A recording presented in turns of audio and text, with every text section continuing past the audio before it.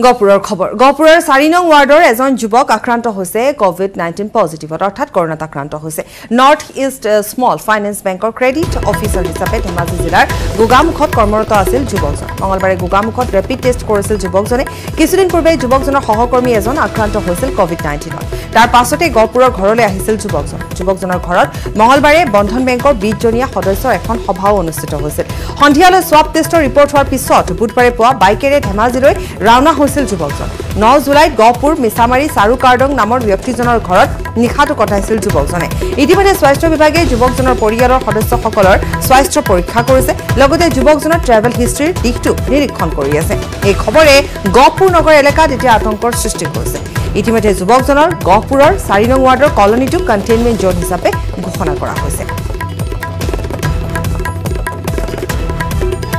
আমাক এই সন্দৰ্ভত আৰু অধিক জনাব আমাৰ সাংবাদিক পলাশ ফুকন মই বৰ্তমান উপস্থিত আছো গহপুৰ নগৰৰ সমীপৰ 4 নং ৱাৰ্ডত ৰেল ষ্টেচনৰ সমীপত আৰু এগৰাকী যুৱকৰ কোভিড-19 যি পজিটিভ ওলাল তাৰ পাছতে এই অঞ্চলটোত এক প্ৰকাৰৰ আতংকৰ সৃষ্টি হৈছে এগৰাকী যুৱক তেওঁ ধেমাজিত এটি বেংকত কৰ্মৰত আছিল আৰু সেই বেংকৰ পৰা ঘৰলৈ আহিছিল ঘৰৰ পৰা পুনৰ ধেমাজিলৈ গৈছিল আৰু ধেমাজিত যেতিয়া যুৱকজনে কোভিড টেষ্ট কৰাইছিল তেতিয়া যুৱকজনৰ পজিটিভ ওলাইছিল আৰু তাৰ পাছতে কিন্তু এতিয়া এই সমগ্ৰ গহপুৰ অঞ্চলত এক তীব্ৰ প্ৰতিক্ৰিয়া বিৰাজ কৰিছে আৰু এই মুহূৰ্তত মই সেই যুৱকজনৰ ঘৰৰ যি কলনী সেই তাত উপস্থিত আছো আৰু দেখাইছো ইতিমধ্যে এইটো চুবুৰীটো আচলতে কণ্টেইনমেণ্ট জোন ঘোষণা কৰিছে মোৰ সৈতে স্থানীয় ইয়াৰ ব্যক্তি আছে মই জানিব বিচাৰিম আচলতে ঘটনাটো কেনেকৈ কি হৈছিল প্ৰকৃততে কি হৈছিলে জানকচোন নাই চাওক যিজন ব্যক্তি আপোনাৰ ধেমাজিৰ পৰা আহিছে সেই ব্যক্তিজন আপোনাৰ স্মল নৰ্থ ইষ্ট ফাইনেন্স বেংকত কৰে কিন্তু প্ৰথম কথাটো ক'বলৈ গ'লে এইটো সম্পূৰ্ণ প্ৰশাসনৰ গাফিলতিৰ কাৰণে এনেকুৱা ব্যৱস্থা হৈছে কিয়নো যেতিয়া এজন ব্যক্তি বেলেগ এটা সমষ্টিৰ পৰা গহপুৰ সমষ্টিলৈ আহে তাত আপোনাৰ সম্পূৰ্ণ তেওঁলোকৰ ৰেকৰ্ড থাকে আৰু কোৱা হৈছে তেখেতে এবাৰ যিহেতু তেখেতৰ SWAB টেষ্ট কৰা হৈছে SWAB টেষ্ট কৰাৰ পিছতো প্ৰশাসনে তেখেতক কিয় হোম কোৱাৰেণ্টাইন নকৰিলে এইটো সম্পূৰ্ণ প্ৰশাসনৰ গাফিলতি আৰু এটা কথা ক'ব লাগিব যে বৰ্তমান সময়ত গহপুৰত গণসংক্ৰমণ হোৱাৰ দিশে আগবাঢ়িছে হয় জনাব পাৰিছে গণসংক্ৰমণ হোৱাৰ দিশে আগবাঢ়িছে বুলি ক'ব লাগিব আৰু এগৰাকী ব্যক্তি আছে মই জানিব বিচাৰিম দাদা কওকচোন হয় গহপুৰৰ বাবে এক সুখৰ খবৰ বুলি ক'ব পাৰি কিয়নো গহপুৰ মাজমজিয়া টাউনৰ 9 নম্বৰ ৱাৰ্ডৰ এজন যুৱকৰ যি কোভিড পজিটিভ ওলাইছে দেখা পোৱা গৈছে যে গহপুৰৰ তেওঁ ধেমাজিৰ পৰা এসপ্তাহ হ'ল গহপুৰত ঘূৰি ফুৰা বিভিন্নজনৰ হয়তো সংস্পৰ্শলৈ আহিব পাৰে সেইবাবে আমি গহপুৰ ৰাইজক আতংকিত নহ'বৰ বাবে আহ্বান জনাইছোঁ আৰু তেওঁ যিজন যুৱক এতিয়া আক্ৰান্ত হৈছে তেখেতৰ যিজন ককায়েক আছিলে এখন গহপুৰৰ দোকানত কৰ্মৰত আছিল সেই দোকানখনো ইতিমধ্যে বন্ধ কৰি দিছে নেকি হয় গহপুৰ টাউনৰ মাজমজিয়াত এখন ৰাজ কিশোৰ মানে এখন দোকান আছিলে কাপোৰ দোকান সেই দোকানখনত তেখেতৰ ককায়েক কৰ্মৰত আছিল আৰু সেই দোকানখন ইতিমধ্যে সকলোৱে বন্ধ কৰি দিছে আৰু এটাই কথা ক'ব বিচাৰোঁ গহপুৰ অসামৰিক চিকিৎসালয়ত SWAB টেষ্টৰ ব্যৱস্থা আছে যিসকল ব্যক্তিয়ে SWAB টেষ্ট কৰাব বিচাৰে তাতে গৈ আপোনালোকে কৰাব পাৰে আতংকিত নহ'ব আহ্বান জনাইছোঁ হয় আতংকিত হ'ব নালাগে কিয়নো কোভিড পজিটিভ ওলোৱাৰ পাছতে কিছু পৰিমাণে হয়তো গহপুৰীয়া ৰাইজ আতংকিত হৈ পৰিছে আতংকৰ কোনো কাৰণ নাই ভয় খাব কোনেও নালাগে সকলো সজাগ আৰু সচেতন হ'ব লাগে বঙাইগাঁৱৰ যোগীঘোপাত বানৰ তাণ্ডৱ ব্ৰহ্মপুত্ৰৰ বাঢ়নী পানীয়ে বুঢ়ালে ঔডুবি পূব মাজৰ পশ্চিম মাজেৰ আদি বহু গাঁও বানত বুৰ গ'ল মাজেৰ আলগা নদীৰ আৰক্ষী চকীৰ ভিতৰত এককাল পৰ্যন্ত পানী ব্ৰহ্মপুত্ৰৰ বাঢ়নী পানীত ঘৰ দুৱাৰ সকলো বুৰ যোৱাত আশ্ৰয়হীন হৈ পৰিছে এতিয়া আৰক্ষীৰ লোকসকল যাৰ বাবে এতিয়া নৌকাত নৈশ যাপন কৰিছে আৰক্ষীৰ লোকে আমি আগবঢ়াম বঙাইগাঁৱৰ সংবাদদাতা উপানন্দ শৰ্মাৰ এক ৰিপৰ্ট সৰ্বত্ৰে তাণ্ডৱ আৰু ইয়াৰ মাজতে দেখা গৈছে বঙাইগাঁও জিলাৰ নয়েৰ আলগা নদী আৰক্ষী চকীত ইতিমধ্যে বানে বুঢ়াই পেলোৱা পৰিলক্ষিত হৈছে গোটেই চৌহদ যদি আপুনি চায় এতিয়া বানে পৰিপূৰ্ণ হৈ থকা আৰু দেখা গৈছে যে এইটো হ'ল নয়েৰ আলগা নদী আৰক্ষী চকীৰ দৃশ্য আৰু ইয়াৰ ভিতৰত যদি চায় প্ৰায় এককাল পানী ব্ৰহ্মপুত্ৰৰ বাঢ়নী পানী ইয়াত সমস্ত বুঢ়াই পেলোৱা পৰিলক্ষিত হৈছে আৰু আৰক্ষীৰ চকীৰ ভিতৰৰ দৃশ্য যদি চায় এতিয়া এই ধৰণৰ এককাল পানী ইয়াতে দেখা গৈছে ইয়াৰে বাইক আদিকে কৰি সমস্ত ইয়াতে ওপৰত তুলি থ'ব লগা হৈছে লকআপ দেখিছে লকআপৰ ভিতৰত এককাল পানী এয়া আছিল ভাৰপ্ৰাপ্ত বিষয়াৰ কোঠা আৰু কোঠাটোৰ ভিতৰত এই দৃশ্য যদি চাব যাওঁ তেওঁলোকে নিশা আজি নৌকাৰ যাপন কৰিব লগা হয় তেওঁলোকে নৌকাত থাকি তেওঁলোকে নিশা যাপন কৰিছে কিয়নো ইয়াতে থকাৰ কোনো পৰিৱেশ নাই তেওঁলোকৰ বেৰেক ইতিমধ্যে গোটেই পানীয়ে সমস্ত বুৰাই পেলাও পৰিলক্ষিত হৈছে মই তেওঁৰ ভাৰপ্ৰাপ্ত বিষয়াগৰাকী এই সম্পৰ্কত জানিব বিচাৰিম যে পানী কোনদিনৰ পৰা উঠিলে এতিয়া আমাৰ ইয়াৰ পানীৰ আৰম্ভ হৈছে যোৱা এসপ্তাহ অলপ বেছি হ'ল আৰু আমাৰ থানাত সোমাইছে 5 দিনমান হ'ল পানী আপোনালোকে কেনেকৈ আছে এতিয়া কেনেকৈ মানে কষ্টটো হৈছে হ'লেও আমি এতিয়া অফিচৰ যিমান নথিপত্ৰ গভৰ্ণমেণ্ট প্ৰপাৰ্টি যিখিনি আছে সুৰক্ষিত জেগাত ৰাখি দিছোঁ আৰু বাকী চৰকাৰী ফালৰ পৰা এখন আমাৰ নাও আছে সেইখনেদি আমি মানুহবিলাকৰ পৰা য'ত মানে মানুহবিলাক অসুবিধাত ভুগি আছে সিহঁতক তাৰ পৰা উদ্ধাৰ কৰি আনি সুৰক্ষিত জেগাত ৰখা হৈছে আৰু এইটো দি আমি নাওখনেদি মানে আমাৰ ডিউটিবিলাক নিয়মীয়াভাৱে পালন কৰি আছোঁ ৰাতিটো আমি ব্ৰেক আৰু আমাৰ অফিচ ৰুমটো ইতিমধ্যে খালী কৰিছোঁ ইয়াত থকাৰ ইমান বৰ্তমান সুবিধাজনক নহয় হ'লেও মাজত এটা মানে আমাৰ কমিউনিটি হলৰ নিচিনা এটা আছিল অলপ হাই তাতে বেডিংবিলাক লৈ এটা বেডিঙৰ ওপৰত আৰু এটা বেডিং ৰখাই আৰু মোৰ ষ্টাফ দুজনমান নাৱৰ ওপৰতো আছিল খোৱা পানী বা এই ধৰণৰ খোৱা পানী আৰু অলপ প্ৰব্লেম হৈছে ইতিমধ্যে আমাৰ দমকল দুয়োটাই পানীৰ তলত ডুব গৈছে শৌচ পেচাব কৰাৰো যথেষ্ট হৈছে হ'লেও আমি নাৱৰ সহায়েদি অলপ বাহিৰত যাই এইবিলাক কৰি আছোঁ পানীখিনি অলপ দূৰৰ পৰা আনি গৰম কৰি খাই আছোঁ এইখন তেওঁলোকৰ এখন যন্ত্ৰচালিত নৌকা আৰু নৌকাখনৰ ভিতৰত তেওঁলোকে নিশা যাপন কৰিছে আৰু ইয়াৰ পিছতে তেওঁলোকে অতি সংকটৰ মাজত খোৱা পানী বা খোৱা বোৱাৰ ক্ষেত্ৰতো অসুবিধাৰ সন্মুখীন হৈছে আৰু এই ধৰণে তেওঁলোকে কৰ্তব্য পালন কৰিছে আৰু মই যদি এখন বাইক দেখুৱাবলৈ বিচাৰিছোঁ বাইকখন তেওঁলোকে ইয়াৰ ওপৰত ৰাখিছে এই ধৰণে তেওঁলোকে ৰাখিছে আৰু এই কথাটো যদি চাই এই কথাৰ ভিতৰতো একেধৰণে জলমগ্ন সমগ্ৰ বয় বস্তু তেওঁলোকে উঠাই ৰাখিব লগা হৈছে গতিকে এতিয়া সমগ্ৰ জগিহোপা অঞ্চলতে হাহাকাৰ আৰু ইয়াৰ লগতে এতিয়া নদী আৰক্ষী চকীৰ মাজতো তেওঁলোকে যি পানী তেওঁলোকে বানপানীত বুৰ গৈছে গতিকে ৰাইজ সংকট আৰু ইয়াৰ লগতে সংকটৰ মাজত পৰিছে নদী আৰক্ষী লোকসকলেও এই সংকটৰ মাজত তেওঁলোকে কৰ্তব্য পালন কৰিছে আৰু বছৰৰ প্ৰথমটো বানে বহু লোকৰ মাটি ভেটি উচ্চন কৰি দুৰ্যোগ নমায়নাৰ কেইটামান দিনৰ পাছতে পুনৰ দ্বিতীয়টো বানে দুৰ্বিষহ কৰি তুলিছে এতিয়া বহু লোকৰ জীৱন ডিব্ৰুগড়ৰ খোৱাঙৰ হালধিবাৰী মইনা গাঁৱত বুঢ়ীদিহিঙৰ বাঢ়নী পানীয়ে সৃষ্টি কৰিছে অভাৱনীয় পৰিস্থিতি বিশেষকৈ খোৱাং দলনিপুৰৰ পৰা হালধিবাৰী মইনা গাঁৱলৈকে বুঢ়ীদিহিঙৰ কাষেৰে থকা ৰিং বান্ধৰ প্ৰায় 400 মিটাৰ বানে উটুৱাই নিয়াৰ ফলত জলমগ্ন হৈ পৰিছে বহু বাসগৃহ আৰু বিস্তীৰ্ণ কৃষিভূমি এই দৃশ্য আমি দেখুৱাইছো আৰু আমাক অধিক জনাব আমাৰ সাংবাদিক ৰিফেশ্বৰ বৰুৱাই হয় ৰাজ্যৰ বিভিন্ন প্ৰান্তৰ লগতে মৰাণতো বানে বিপৰ্যস্ত কৰিছে সাধাৰণ ৰাইজৰ জনজীৱন আৰু মই বৰ্তমান উপস্থিত আছো খোৱাং গাঁও পঞ্চায়তৰ অন্তৰ্গত মইনা গাঁৱত ক'ব লাগিব এই যি ৰিং বান্ধ মইনা গাঁৱৰ এই ৰিং বান্ধটো বুঢ়ীদিহিং নদীৰ বাঢ়নী পানীয়ে ছিঙি পেলোৱাৰ ফলত প্ৰায় অৰ্ধ শতাধিক পৰিয়াল বানৰ কবলত পৰিছে আৰু বিস্তৰ কৃষিভূমি ক্ষতিসাধন হৈছে আজিও কৃষিভূমি পানীৰ তলত আৰু ক'ব লাগিব যে এই যি ৰিং বান্ধ যোৱাবাৰেই খহাই পেলাইছিল কিন্তু এই গৰাখহনীয়াৰ বিৰুদ্ধে যি ব্যৱস্থা ল'ব লাগে সেই ব্যৱস্থা গ্ৰহণ নকৰাৰ ফলত এইবাৰ বহু পৰিমাণে ক্ষতিসাধন হয় ৰিং বান্ধৰ ফলত জলমগ্ন হৈ পৰিছে প্ৰায় অৰ্ধ শতাধিক পৰিয়ালৰ বাসগৃহ আৰু কৃষিভূমি মোৰ ওচৰতে আছে ইয়াৰ এজন স্থানীয় ব্যক্তি আপোনাৰ ওচৰলৈ আহিছোঁ কেনেধৰণৰ অসুবিধাৰ সন্মুখীন নমস্কাৰ সাংবাদিক বন্ধু মই এটাই কথা ক'ব বিচাৰিছোঁ এই যিটো গৰাখহনীয়া এই গৰাখহনীয়াটোৰ ফলতে আমাৰ এই ৰিং বান্ধটো খহি গৈছে বৰ্তমান যিডোখৰ ছিগিছে আমাৰ প্ৰায় 400 মিটাৰ এই 400 মিটাৰ ছিগাৰ ফলত মইনা গাঁও 1 নং কোঁৱগাঁও চেতিয়া গাঁও চেচুঘাটলৈকে এই ভীষণ মাটি মানে পলস পৰি মানে অৱস্থা বেয়া হৈ গৈছে আৰু মইনা গাঁওখনত মানে বিশেষকৈ মানে ঘৰ ডুবি মানে অৱস্থা মানে একেবাৰে মানে শোচনীয় হৈ গৈছে আৰু কিছুমানৰ ভঁৰালও মানে ওচৰ পাইছিলেগৈ পানীয়ে কিন্তু পানীটো বৰ্তমান শুকালে আৰু পশুক ৰাইজক মানে খাবৰ কাৰণে এদিন মানে যোৱাকালি মানে অলপ ৰিলিফ দিলেই বাকী আমাৰ যিবিলাক মানে গৰু ছাগলী সেইবিলাক সদায় আলিতে আছে আজিলৈকে মানে ধৰক পশুৰ কাৰণে কোনো খাদ্য যোগান ধৰা নাই যোৱাবাৰ বিধায়ক ডাঙৰীয়া আহিছিলে বানপানীত তেখেতে ক'লে আমি অতি সোনকালে এই মানে হেৰিটো কিবা কৰি দিম গৰাখহনীয়াটো তেখেতক আমি আজি তাৰিখত দেখিয়ে নাপালোঁ এই বানপানীত তেখেতেনো আমাক এনেকুৱা প্ৰলোভন কৰি আমাৰ আজি চেচুঘাটলৈকে ইমানকেইখন গাঁৱক প্ৰলোভন দি মানে এইটো লাভ হোৱা নাই তেখেতে কাৰ্যকালত আমাক মাত্ৰ এদিন বাৰিষা কালত তেখেতে আহি চাবহি লাগিছিলে এই জেগাডোখৰ কি হৈছে মই কৈ দিম বুলি ৰাইজক কৈছিলোঁ কিন্তু মই কৰিব নোৱাৰিলোঁ কি কাৰণে কৰিব নোৱাৰিলোঁ ৰাইজকতো তেখেতে ক'ব লাগিলে বিধায়ক ডাঙৰীয়াই হয় নিশ্চয় খুব প্ৰকাশ কৰিছে বিধায়কৰ বিৰুদ্ধে বান পৰিস্থিতি বহু পৰিমাণে উন্নত হৈছে যদি ইয়াৰ বানাকান্তৰ দুৰ্দশা এতিয়াও কমা নাই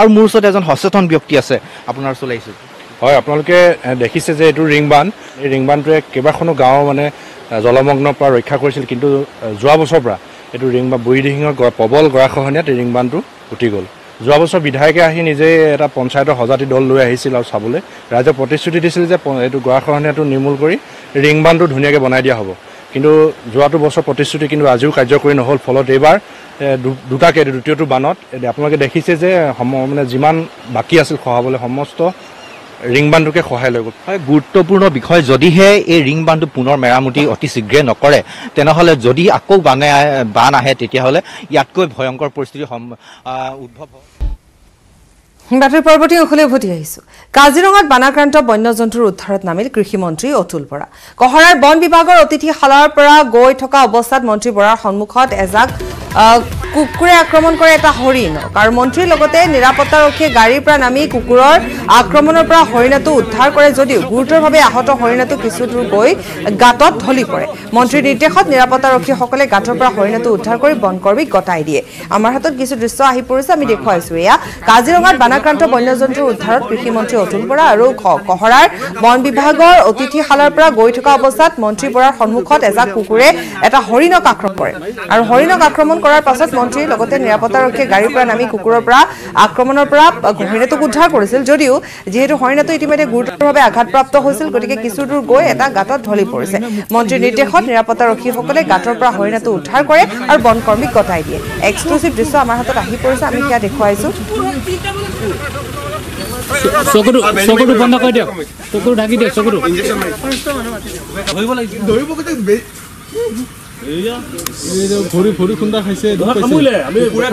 গাঁতত হৰিণাটো পৰি যায় নিৰাপত্তাৰক্ষীয়ে উদ্ধাৰ কৰে ভৰিত দুখ পাইছে হৰিণাটোৱে আমি জনাইছো পুনৰ এবাৰ যে কুকুৰৰ এটা জাকে আক্ৰমণ কৰিছিল হৰিণা বহুতো কুকুৰৰ এটা জাকে আক্ৰমণ কৰিছিল আক্ৰমণ কৰাৰ সময়ছোৱাত সেই পথেৰে যিহেতু মন্ত্ৰীগৰাকী আহি আছিল মন্ত্ৰী অতুল বৰা আহি আছিল আৰু এই ঘটনা দেখা পাই তেওঁলোক বাহনৰ পৰা নামি পৰে নিৰাপত্তাৰক্ষীসকলে নামি কুকুৰৰ জাকটোক খেদি পঠিয়ায় কিন্তু ইতিমধ্যে হৰিণাটো যিহেতু যথেষ্ট আঘাতপ্ৰাপ্ত হৈছে গতিকে কিছু দূৰ আগবাঢ়োতে হৰিণাটো লুটি খাই পৰে বাগৰি পৰে আৰু তাৰ পাছতে হৰিণাটোক এনেধৰণে উদ্ধাৰ কৰি বনকৰ্মীৰ হাতত গতাই দিছে বৰ্তমান যিহেতু চিকিৎসকো আছে গতিকে চিকিৎসাধীন কৰা হ'ব আৰু যথেষ্ট আঘাতপ্ৰাপ্ত হৈছে যিহেতু পহুটো যথেষ্ট আঘাতপ্ৰাপ্ত হৈছে হৰিণা পহুটো আৰু আমি জনাই গৈছোঁ যে দৃশ্যও আমি দেখুৱাই গৈছোঁ এই মুহূৰ্তত আৰু ততাতৈয়াকৈ যিহেতু তেওঁলোকৰ হাতত কিছু গামোচা আছিল গতিকে গামোচাৰে বান্ধি দিছে যিখিনি পৰা যায় প্ৰাথমিকভাৱে সকলোখিনি কৰা দেখিবলৈ পোৱা গৈছে আৰু মন্ত্ৰী অতুল বৰাৰ যি বাহন সেই পথেদি আগবাঢ়িছিল অতিথিশালাৰ পৰা আগবাঢ়িছিল আৰু তাৰ পাছতে প্ৰত্যক্ষ কৰিছিল সেই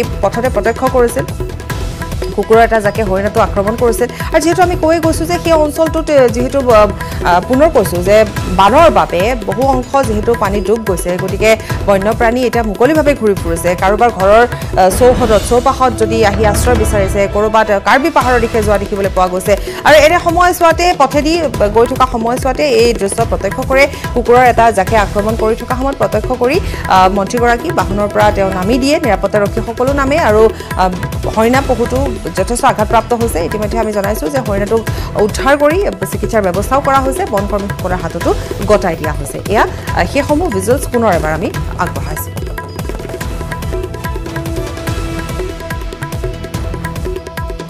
চকুৰ আগতে কুকুৰে কামুৰিলে এটা পহু এতিয়া প্ৰত্যেক বছৰে বানপানী হয় কাৰণ ইয়াৰ বন্যপ্ৰাণী জীৱকুলে যথেষ্ট সমস্যাৰ জীৱকুলৰ কাৰণে সৃষ্টি হয় কিন্তু ইয়াত হাইলেণ্ড কৰাৰ কাৰণে আমাৰ চৰকাৰৰ দিনত যথেষ্টখিনি এতিয়া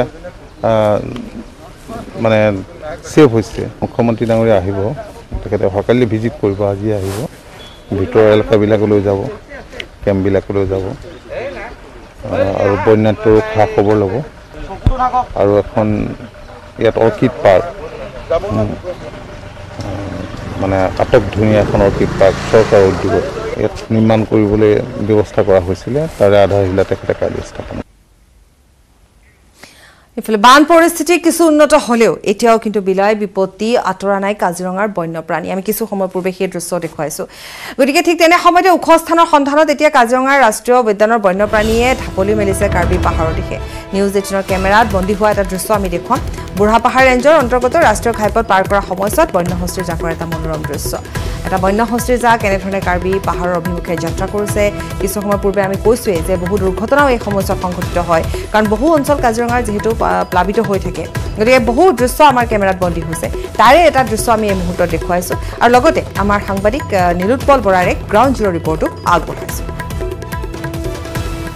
আমি বৰ্তমান উপস্থিত আছো কাজিৰঙা ৰাষ্ট্ৰীয় উদ্যানৰ বুঢ়াপাহাৰ ৰেঞ্জত আৰু বুঢ়াপাহাৰ ৰেঞ্জত বৰ্তমান দেখিবলৈ পোৱা গৈছে যে এটা বনৰীয়া হাতীৰ জাকে বৰ্তমান দেখুৱাইছো এইদৰে হাইলেণ্ডৰ পৰা আহিছে আৰু যি ৰাষ্ট্ৰীয় ঘাইপথ পাৰ কৰিব কাৰণ হেমন্ত বৰ্তমান দেখুৱাই আছে আমি নিউজ 18 অসম নৰ্থ দৰ্শকক আমি দেখুৱাইছো এক্সক্লুচিভলি যি দৃশ্যাংশ দেখুৱাইছো বৰ্তমান ইয়াত দেখিবলৈ পোৱা গৈছে এটা বন্যহস্তীৰ জাকে কাজিৰঙা ৰাষ্ট্ৰীয় উদ্যানৰ ভিতৰৰ পৰা আহি বৰ্তমান কাৰ্বি পাহাৰৰ দিশে গতি কৰিছে আৰু ইয়াত পৰ্যবেক্ষণ কৰিবলৈ উপস্থিত আছে বিতুপন নেওগ আছে মহকুমাধিপতি আৰু প্ৰত্যেক দিনে ইয়াক চিনাকি দিছো আপুনি তাৰমানে এইকেইদিন দেখা পাইছে যে যিহেতু বানৰ কাৰণে আমাৰ মষ্টলি এনিমেলছবিলাক বিশেষকৈ হৰিণাবিলাক হাইৱে কাষে কাষে আছে সন্ধিয়া সেইকাৰণে আমি টাইম কাৰ্ড ইছ্যু কৰা হৈছে যাতে আমাৰ বাহনবিলাক লাহে লাহে যায় এতিয়াও দেখিছে যে পানী অলপমান কমিছে এই হাতীজাক এতিয়া কাৰ্বি আংলঙৰ ফালে পাৰ হৈ যাব আপুনি ফুটেজ ল'ব পাৰিব নিশ্চয় নিশ্চয় মই দেখুৱাইছো বৰ্তমান এয়া হাতীৰ জাক বৰ্তমান এয়া পাৰ কৰিছে আৰু তাৰপিছত হেমন্তই দেখুৱাইছে এক্সক্লুচিভলি আমি নিউজ 18 অসম নৰ্থ দৰ্শকক দেখুৱাইছো এয়া বৰ্তমান বনৰীয়া হাতীৰ জাকে বৰ্তমান এইদৰে পাৰ কৰিছে আমি তাৰপিছত হেমন্তক কিছু পিছুৱাই আহিবলৈ অনুৰোধ জনাম কাৰণ যিহেতু যথেষ্ট এটা বৃহৎ হাতীৰ জাক বনৰীয়া হাতীৰ জাক আৰু এইদৰে বৰ্তমান ৰাস্তা পাৰ কৰিব আৰু তাৰপিছত হেমন্ত বৰ্তমান দেখুৱাই আছে এয়া বৰ্তমান পৰিৱেশ আমি দেখুৱাই আছো বনৰীয়া হাতীৰ জাকে এয়া ৰাষ্ট্ৰীয় ঘাইপথ পাৰ কৰিছে আৰু কাজিৰঙা ৰাষ্ট্ৰীয় উদ্যানৰ এয়া আমি বুঢ়াপাহাৰ ৰেঞ্জৰ দৃশ্যাংশ দেখুৱাইছো বুঢ়াপাহাৰ ৰেঞ্জৰ এক নিচেই ওচৰতে বৰ্তমান এটা বনৰীয়া হাতীৰ জাকে এয়া ৰাষ্ট্ৰীয় ঘাইপথ পাৰ কৰিছে আৰু এইদৰে বৰ্তমান ৰাষ্ট্ৰীয় ঘাইপথৰ মাজত বৰ্তমান দেখিবলৈ পোৱা গৈছে এটা বনৰীয়া হাতীৰ জাক আৰু কিছু বনৰীয়া হাতীৰ জাক আছে হাইলেণ্ডত আছে গতিকে আমি দেখুৱাইছো বনৰীয়া হাতীৰ জাকে ৰাষ্ট্ৰীয় ঘাইপথ পাৰ কৰা দৃশ্যাংশ আমি দেখুৱাইছো আৰু এইদৰে বৰ্তমান কাজিৰঙা ৰাষ্ট্ৰীয় উদ্যানৰ আমি দৃশ্যাংশ আমি দেখুৱাই আছো এয়া হৈছে বনৰীয়া হাতীৰ জাকে এইদৰে বৰ্তমান যি ৰাষ্ট্ৰীয় ঘাইপথ পাৰ কৰিছে আৰু এয়া অতি সুন্দৰ দৃশ্য এইদৰে বৰ্তমান কাজিৰঙা ৰাষ্ট্ৰীয় উদ্যানত দেখিবলৈ পোৱা গৈছে বনৰীয়া হাতীৰ জাকে ইয়াত বৰ্তমান ৰাস্তা পাৰ কৰিছে কৰোনা গণসংক্ৰমণৰ মাজতে লখিমপুৰ জিলা পৰিষদৰ আজব সিদ্ধান্ত ৰাজ্যৰ দ্বিতীয় বৃহৎ সাপ্তাহিক বজাৰ ইছলামপুৰ বজাৰ খোলাৰ নিৰ্দেশ দিছে লখিমপুৰ জিলা পৰিষদে অৱশ্যে সাপ্তাহিক বজাৰখন খোলাত অনুমতি নাছিল জিলা উপায়ুক্ত জিলা পৰিষদৰ মুখ্য কাৰ্যবাহী বিষয়াই বজাৰ খোলাৰ অনুমতি দিয়াৰ 12 ঘণ্টাৰ ভিতৰতে জিলা উপায়ুক্তই এই নিৰ্দেশনা ইতিমধ্যে বাতিল কৰিছে অৱশ্যে বজাৰখনত পুৱাই উপস্থিত হৈ বহু সংখ্যক ব্যৱসায়ী জিলা উপায়ুক্তই ইছলামপুৰ সাপ্তাহিক বজাৰ পুনৰ বন্ধ কৰি দিয়াৰ পিছতে সমস্যাৰ সন্মুখীন হৈছে ব্যৱসায়ীসকল কৰোনা গণসংক্ৰমণৰ সময়ছোৱাতে এই সিদ্ধান্ত গ্ৰহণ কৰা হয় যি সিদ্ধান্তক ইতিমধ্যে আজব আখ্যা দিয়া হৈছে তাৰ ৰাজ্যৰ দ্বিতীয় বৃহৎ সাপ্তাহিক বজাৰ ইছলামপুৰ বজাৰ খোলাৰ নিৰ্দেশ দিছে লখিমপুৰ জিলা পৰিষদে অৱশ্যে সাপ্তাহিক বজাৰখন খোলাত অনুমতি নাছিল জিলা উপায়ুক্তৰ জিলা পৰিষদৰ মুখ্য কাৰ্যবাহী বিষয়াই বজাৰ খোলাৰ অনুমতি দিয়াৰ 12 ঘণ্টাৰ ভিতৰতে জিলা উপায়ুক্তই বাতিল কৰিছে নিৰ্দেশনা বজাৰখনত পুৱা ভাগত বহু সংখ্যক ব্যৱসায়ী উপস্থিত আছিল জিলা উপায়ুক্তই ইছলামপুৰ সাপ্তাহিক বজাৰ পুনৰ বন্ধ কৰি দিয়াৰ পিছত এতিয়া সমস্যাৰো সৃষ্টি হৈছে আমাক অধিক জনাব আমাৰ সাংবাদিক সঞ্জীৱ লাহনে লখিমপুৰত আৰম্ভ হৈছে কৰোনাৰ গণসংক্ৰমণ ইদিনৰ পিছত সিদিন বৃদ্ধি পাবলৈ আৰম্ভ কৰিছে কৰোনা ৰোগীৰ সংখ্যা আৰু আমাৰ হাতত থকা তথ্য অনুসৰি 24 ঘণ্টাৰ ভিতৰত যোৱাকালি 48 জনকৈ কৰোনা ৰোগী ধৰা পৰিছে লখিমপুৰ জিলাৰ ভিতৰত ইয়াৰ মাজতে কিন্তু লখিমপুৰ জিলা পৰিষদে লৈছিল এটা হঠকাৰী সিদ্ধান্ত যে আজিৰে পৰা আৰম্ভ কৰা হ'ব সাপ্তাহিক বজাৰসমূহ অসমৰ ভিতৰতে দ্বিতীয়খন সৰ্ববৃহৎ বজাৰ ইছলামপুৰ সাপ্তাহিক বজাৰ আজিৰ পৰা খুলিবৰ কাৰণে নিৰ্দেশ দিছিল লখিমপুৰ জিলা পৰিষদে এই বজাৰখন হ'ল অসমৰ ভিতৰতে দ্বিতীয়খন বৃহৎ বজাৰ আৰু এই বজাৰখনলৈ অসমৰ বিভিন্ন প্ৰান্তৰ পৰা লগতে লখিমপুৰ জিলাৰ প্ৰায়সমূহ ব্যৱসায়ীয়ে আহে আৰু এই প্ৰতি সপ্তাহতে বৃহস্পতিবাৰত আজিৰ দিনটোত এই স্থানত প্ৰায় হাজাৰ হাজাৰ ব্যৱসায়ী আৰু হাজাৰ হাজাৰ ক্ৰেতা বিক্ৰেতা সমবেত হয়। যে লখিমপুৰ জিলা পৰিষদে এই বজাৰখন খুলিবৰ কাৰণে আজিৰ পৰা নিৰ্দেশনা দিছিল, কিন্তু তাৰ মাজতে মই পুনৰ কম দৰ্শকসকলক যে লখিমপুৰত কিন্তু কৰোনাৰ গণসংক্ৰমণ হৈছে আৰু সেই কথাটো আমি বাৰে বাৰে জনাই আছোঁ দৰ্শকসকলক। মোৰ লগত বজাৰৰ মহলদাৰ আছে, মহলদাৰৰ লগত মই কথা পাতিবলৈ যত্ন কৰিম। মই আপোনাৰ পৰা প্ৰথমে জানিম যে কালি এটা আপোনালোকে সিদ্ধান্ত এখন অৰ্ডাৰ পাইছিলে জিলা পৰিষদৰ ফালৰ পৰা। জিলা পৰিষদৰ ফালৰ পৰা আমি 14 তাৰিখে আমাক অৰ্ডাৰ দিছিলে আমাক বজাৰ খুলিবৰ বাবে। আমি যোৱাকালি হঠাৎ আমালৈ বাই টেলিফোনিক খবৰ আহিল আমাক বন্ধ কৰিবৰ কাৰণে, বজাৰ বন্ধ কৰিবৰ কাৰণে অৰ্ডাৰ আহিল। আমি বন্ধ কৰিবলৈ কোনেও নিৰ্দেশ দিলে? চিঅ' ছাৰে খুলিবলৈ অৰ্ডাৰ কোনে দিছিলে? জিলা পৰিষদৰ পৰা অৰ্ডাৰ পাইছিলোঁ। না চিঅ'ই দিছিলে? হয়। এতিয়া কি হৈছে কওকচোন, যে আপোনালোকৰ ব্যৱসায়ীসকল আহিছিলে ইয়ালৈ? ব্যৱসায়ীসকল আহিছিলে, অকণমান তেখেতলোকৰ কষ্ট হৈছে। তেখেতলোকক আমি ঘূৰি যাবৰ বাবে আমি অনুৰোধ জনাইছোঁ বন্ধ ৰাখিবৰ বাবে বজাৰ। কিন্তু যিসকলে এই বজাৰখনক কেন্দ্ৰ কৰি চলি থাকে তেওঁলোকতো বিবাহত পৰিছে। আজি কিমান সপ্তাহ বন্ধ হৈ আছে বজাৰ? আজি প্ৰায় 17 সপ্তাহ বন্ধ হৈ আছে আমাৰ বজাৰ, বঙালমৰা সাপ্তাহিক বজাৰ। তেখেতলোকে অৰ্ডাৰ মৰ্মে আমি বন্ধ ৰাখিছিলোঁ আৰু তেখেতলোকৰ অৰ্ডাৰ মৰ্মে আজি খুলিবলৈ আমি যত্ন কৰিছিলোঁ, কিন্তু হঠাৎ ফোন অহাৰ বাবে আমি আকৌ পুনৰ বন্ধ ৰাখিছোঁ। ক'ৰ পৰা আহিছিলে আপুনি? আমি ইয়াৰে লখিমপুৰ ডিষ্ট্ৰিক্টৰ। হয় নেকি? বজাৰলৈ আহিছিলে? বজাৰলৈ আহিছিলোঁ মানে আমি অৰ্ডাৰ পাই কিনে মাল কৰিছিলোঁ ডিমাপুৰত। ডিমাপুৰৰ পৰা? ডিমাপুৰৰ পৰা কৰিছোঁ। এতিয়া কি হ'ব? এতিয়াতো চাৰ ধৰক বেচিবলৈ পোৱা নাই আমি।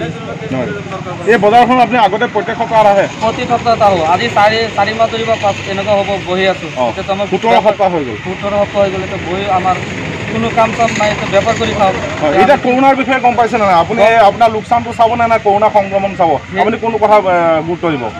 কৰোনাটো মানিব লাগিব। এতিয়াতো ধৰক আমাৰ কেইদিনমান বহি কাম, এতিয়া সেইটো চিন্তা কৰি বজাৰ পাৰ্মিশ্যন পাই কিনে আমি মাল কৰিছিলোঁ। এয়া হ'ল লখিমপুৰ জিলা প্ৰশাসনৰ কাণ্ড। এটা কথা ক'ব লাগিব যে নিমিষতে এটা চৰকাৰী সিদ্ধান্ত, প্ৰশাসনৰ সিদ্ধান্ত কেইঘণ্টামানৰ পিছতে ৰদ বদল হয়। তাৰ মাজত কিন্তু কৰোনা গণসংক্ৰমণ একেৰাহে চলি আছে। ওদালগুৰিত নোৱানৰ সংহাৰী বানত গৃহহীন হৈ পৰিছে দুটাকৈ পৰিয়াল। বানত সৰ্বস্ব হেৰুৱাই দিশহাৰা হৈ পৰিছে ৰাজেন্দ্ৰ দাস আৰু নৰেন মজুমদাৰৰ পৰিয়াল। একমাত্ৰ জলসম্পদ বিভাগৰ হেমাহিৰ বাবে নোৱানৰ বুকুত নিঃশেষ হ'ল সকলো। আমি এই সন্দৰ্ভত জনাম আৰু যিহেতু আমি দেখুৱাম সেই দৃশ্যসমূহ, আৰু লগতে আমাৰ সাংবাদিক ৰিপুঞ্জয় নাথ আছে, ৰিপুঞ্জয়ে আমাক অধিক জনাব। প্ৰথমে মই মোৰ কেমেৰা সহযোগী দুখন ঘৰৰ কিছু দৃশ্যাংশ দেখুৱাবলৈ অনুৰোধ জনাইছোঁ। সেইখন ঘৰ হৈছে ৰাজেন্দ্ৰ দাস আৰু নৰেশ মজুমদাৰৰ ঘৰ। ঘৰ দুখনৰ কিছু ভগ্নাৱশেষ আছে, যিহেতু নোৱা নৈৰ মথাউৰিটো সম্পূৰ্ণৰূপে ভাঙি পেলোৱাৰ ফলতেই আচলতে এই ঘৰ দুখন সম্পূৰ্ণৰূপে নিঃশেষ হৈ গ'ল। আপোনাৰ ঘৰখন কেতিয়াহে ইয়াতে হেৰাই গ'ল নদীৰ বুকুত? আমাৰ ঘৰটো ধৰক আগত বানপানী উঠি ঘৰৰ ভিতৰত পানী সোমাইছে, আমি মাল মিটাৰ এতিয়া জমা ৰাখিছিলোঁ। তাৰপিছত মানে ৰাতি এনেকৈ এতিয়া আছিলোঁ, দিনৰ ভাগত মানে ঘৰকেইটা লৈ গ'ল। আপুনি ক'ত আছে? এতিয়া আমি বেলেগৰ ঘৰত আছোঁ, আমাৰ গাঁৱত বেলেগৰ ঘৰত আছোঁ। এই তাতে কিমান ঘৰ মানুহ আছিলে? তাতে আছে 5জন, আমি 7জন। এতিয়া আপুনি থাকিবলৈ ঘৰ নাই? নাই, আমি থাকিবলৈ আমাৰ নিজৰ একো নাই। আপোনাৰ ঘৰৰ ওপৰেদি নদী গুচি গ'ল? নদী গুচি গ'ল চোতালেদি। আপোনাৰ বস্তু আছিলে সেইবিলাক উঠাব পাৰিলে নাই? বস্তু অলপ উঠাইছিলোঁ আৰু বাকী চব গ'ল। টিনে চিনে চব গ'ল। ঘৰত টিং চিং একো উঠাব পৰা নাই। পথাৰত আছে এতিয়া, আৰু আমাৰ এই পথাৰত পকা ধান কাটব পৰা নাই, মাটিৰ তলত পুতি আছে। চব গ'ল। এতিয়া খাব উপায় নাই, খুজি মাগি খাব লাগিব। থাকিবলৈ ঘৰ নাই? নাই, থাকিবলৈ ঘৰ নাই। আপোনাৰ পৰিয়াল কিমানটা আছিলে? পৰিয়াল আছে আমি 3টা, জোঁৱাই আছে, নাতি আছে, এটা ছোৱালী আছে, বিয়া দিছিলোঁ, এতিয়াও আছে আমাৰ লগত। কিমান ধান আছিলে? ধান মোটামুটি ধৰক 2 বিঘা মাটিত কম হ'লে 50 মান ধান হ'ব। এতিয়া ধান নাপাব এটাও? নাই, নাপাব, এটাও নাপাব। চব মাটিৰ তলত, চব পুতি দিলা, চব লৈ গ'ল। এতিয়া কি কৰি খাব আপুনি? এতিয়া কি কৰি খাম এইটোও চিন্তা কৰি আছোঁ। কি ক'ব, ইয়াতে কোনোবা চৰকাৰী পক্ষ আহিছে? একো কোনো লোক অহা নাই চৰকাৰৰ ফালৰ পৰা। এতিয়া এই পৰিস্থিতি হৈছে যে আমি এতিয়া ক'ত যাম, কি কৰিম, আমি মানে এতিয়া হেৰি নোহোৱা হৈ গৈছোঁ। এই মানুহকেইটা ক'ত থাকিব এতিয়া? এতিয়া এই মানুহখিনি ক'ত থাকিব মানে এতিয়াতো আৰু য'ত আছে তাতেও যাওঁ অৱস্থা হৈছে। আমাৰ ঘৰত আছে এতিয়া, কিন্তু আমাৰ ঘৰখন এতিয়া যাব আৰু 5 ফুটমান আছে। 5 ফুট ভাঙাৰ পিছততো আমাৰ সেইটো ঘৰো পেলাই দিব। আমি বিভাগীয় কোনো মানে মণ্ডল বা গাঁওবুঢ়া নাই, কোনো মানুহ অহা নাই। আসলে এই দুৰ্গম অঞ্চলত এই প্ৰায় কলাইগাঁও চহৰৰ পৰা প্ৰায় 4 কিলোমিটাৰ ভিতৰত এই অঞ্চললৈ আসলে কোনো জনপ্ৰতিনিধি আহা নাই, গামবুঢ়া আহা নাই, মণ্ডল আহা নাই। এইসকল বৃদ্ধা যি দেখিছে মোৰ কেমেৰা সহযোগে দেখুৱাই আছে আসলে তেওঁলোকে কি কৰিব কি নকৰিব চিন্তা কৰি তেওঁলোকে আসলে এই বহি আছে। আসলে তেওঁলোকৰ সপোনৰ ঘৰখন হেৰাই গ'ল। কি ক'ব বাইদেউ এই মানুহবিলাক যে গ'ল আপোনালোকৰ কেনেকুৱা? আমাৰতো বেয়াই লাগিছে বহুত। সিহঁতৰ থাকিব পৰা জাগা নাই, বেলেগত আছে এতিয়া খোৱা লোৱাৰ অসুবিধা নাই। আমি সেইফালে সহযোগিতা কৰিছোঁ সিহঁতক। তেওঁলোকৰ গোটেই ভেটি মেটি গুচি গ'ল, সব গুচি গ'ল। এতিয়া কি কৰিব এতিয়া উপায় নাই আৰু। আপোনালোকে সহায় সহযোগ কৰিছে? আমি সহায় সহযোগ কৰিছোঁ। চৰকাৰৰ পৰা কোনো মানুহ অহা নাই? চৰকাৰৰ কোনো অহা নাই, মাত্ৰ এন্থনী কিবা বস্তু মাতাৰি। নমস্কাৰ, পুৱাৰ শিৰোনামলৈ স্বাগতম। ষ্টুডিঅ'ত মই পাপৰি। ডিফু মেডিকেল কলেজ হাস্পাতালত কৰোনা সংক্ৰমণ। DMCHৰ আৰু এগৰাকী চিকিৎসক কৰোনাত আক্ৰান্ত হৈছে। ডিফু মেডিকেল কলেজ হাস্পাতালৰ আন 4 স্বাস্থ্যকৰ্মীৰ দেহতো ধৰা পৰিছে কোভিড পজিটিভ। কৰোনা আক্ৰান্ত চিকিৎসকগৰাকীৰ নাম হৈছে ডাক্তৰ হাবে টেৰং। স্বাস্থ্যকৰ্মী 4জন ক্ৰমে বুলেন ভৰালী, প্ৰদীপ কুমাৰ সিং, লিচা ৰংপিপি আৰু ইন্দ্ৰনীল পাটৰ। দুদিন পূৰ্বে ডাক্তৰ লাংচুৰ কাঠাৰৰ দেহত ধৰা পৰিছিল কোভিড-19 পজিটিভ। আৰু পুনৰ কৈছো যে ডিফু মেডিকেল কলেজ হাস্পাতালত কৰোনাৰ সংক্ৰমণ। আৰু ইতিমধ্যে আমি জনাইছো যে ডিফু মেডিকেল কলেজ হাস্পাতাল আৰু এগৰাকী চিকিৎসক কৰোনাত আক্ৰান্ত হৈছে আৰু এগৰাকী চিকিৎসক কৰোনাত আক্ৰান্ত হৈছে। আৰু DMCHৰ আন 4জন স্বাস্থ্যকৰ্মী দেহতো ধৰা পৰিছে কোভিড-19 পজিটিভ ধৰা পৰিছে। কৰোনা আক্ৰান্ত চিকিৎসকগৰাকীৰ নাম হৈছে ডাক্তৰ হাবে টেৰং। স্বাস্থ্যকৰ্মী 4জন ক্ৰমে বুলেন ভৰালী, প্ৰদীপ কুমাৰ সিং, লিচা ৰংপিপি আৰু ইন্দ্ৰনীল পাটৰ। দুদিন পূৰ্বে ডাক্তৰ লাংচৰ কাঠাৰৰ দেহত ধৰা পৰিছিল কোভিড-19। তাৰ পাছতে যিহেতু SWAB টেষ্ট কৰা হৈছিল আৰু পৰৱৰ্তী সময়ত ইতিমধ্যে জানিব পৰা অনুসৰি ডিফু মেডিকেল কলেজ হাস্পাতালত কৰোনাৰ সংক্ৰমণ ৰূপ ধাৰণ কৰিছে। ডিফু মেডিকেল কলেজ হাস্পাতালৰ আৰু এগৰাকী চিকিৎসক লগতে 4গৰাকীকৈ স্বাস্থ্যকৰ্মী কোভিড-19 পজিটিভ পোৱা গৈছে।